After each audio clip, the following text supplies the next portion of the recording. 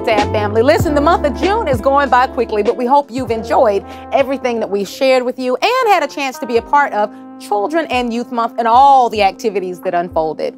As you know, we are featuring youth literacy and making sure that we remind you of that summer reading list, right? So today we have with us yet another local author, Miss Javonne Jones. She's also a musician and an educator. She's going to share information about her book that she's written for you specifically, and also give us some insight, encouragement, and inspiration when it comes to reading. Please keep your eyes on the screen. Youth literacy, not just youth literacy, but literacy in general, is that gateway for opportunities. So, like if you think about slavery times and how they didn't want slaves to know how to read and write. They didn't want them to read and write because they knew that if they knew how to read and write, they wouldn't be in bondage anymore. When you have those key components to how to live in society, like that will help you thrive. As an adult, like I actually have a reading endorsement. So to go through the program and it's like, hey, you know, you can actually read books that you like on topics that you want to know about, and it'll kind of invigorate you to want to read books. So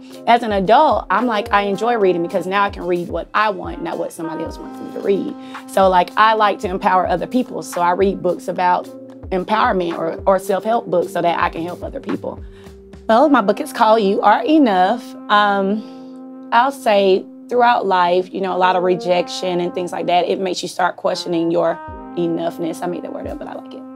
And, and so I battled with it, and I had to get through, you know, that process of like, am I enough? Am I doing enough? Because I've been rejected from so many things. And so once I got to my deliverance from it, I felt like, you know, there's other adults that are questioning their enoughness. So I said, I'm going to try to do a self-help book. So I'm in the process of writing a book for adults, and God speaks and said, write it for children. And he literally, I'm laying in bed and he's giving me the words. I wrote this whole book in my bed, just sitting there. The words just kept flowing. The storyline just flew. It just happened. I came to realize that children really need to understand they're enough then versus becoming an adult that's questioning it. So if we start kind of grooming our kids into knowing like, hey, you are enough, you are wonderful, you are beautiful, like all of those things like that, when they become adults, they don't have to wonder, am I beautiful, am I enough, and all those things like that. If there's a person that wants to write, I mean, write from the heart. Like for me, I kind of told a testimony through a children's book. You know, there's no limit to your writing. It's your words, your creativity, can be whatever. For me, I got someone to help me with the process because I'd never written a book before. So what is the process of it? So there's people that will hold your hand through it. If you're interested in writing, I mean, start nurturing that as a kid. You know, I like that they do creative writing in school because that lets kids kind of use their imagination and just write from their heart and from themselves and put themselves into.